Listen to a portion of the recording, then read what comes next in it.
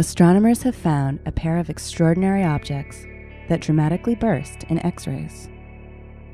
This discovery, made using data from NASA's Chandra X-ray Observatory and ESA's XMM Newton Observatory, may represent a new class of explosive events.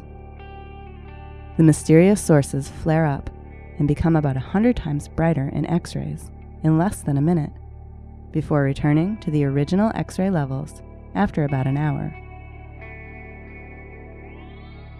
One of the sources, located near and presumably associated with the galaxy NGC 4636 at a distance of 47 million light-years, was observed to flare once. 5 flares were detected from the other source, which is located near the galaxy NGC 5128 at a distance of 12 million light-years. What could these objects be? Probably not magnetars, which are young neutron stars with powerful magnetic fields.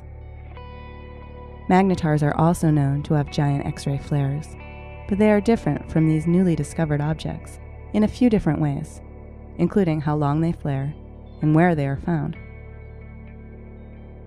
While the nature of these flares is unknown, researchers have begun to search for answers.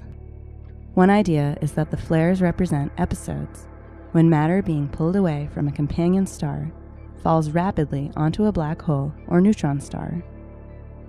This could happen when the companion makes its closest approach to the compact object in an eccentric orbit. Another explanation could involve matter falling onto an intermediate mass black hole, with a mass of about 800 times that of the Sun for one source and 80 times that of the Sun for the other. These new flaring objects will likely keep both observational and theoretical astrophysicists busy for quite some time.